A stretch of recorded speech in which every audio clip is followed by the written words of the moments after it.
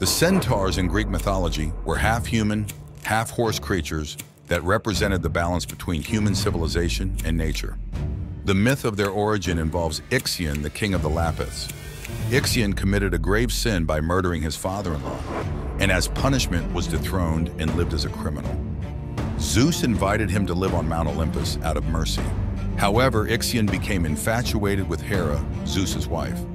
To test Ixion's intentions, Zeus created a cloud in Hera's form, and as Zeus has predicted, Ixion mated with it. Outraged, Zeus punished Ixion by tying him to an eternally spinning fiery wheel. From Ixion's union with the cloud, a creature named Centaurus was born, who became the ancestor of the Centaur race, known for their savage and uncivilized nature.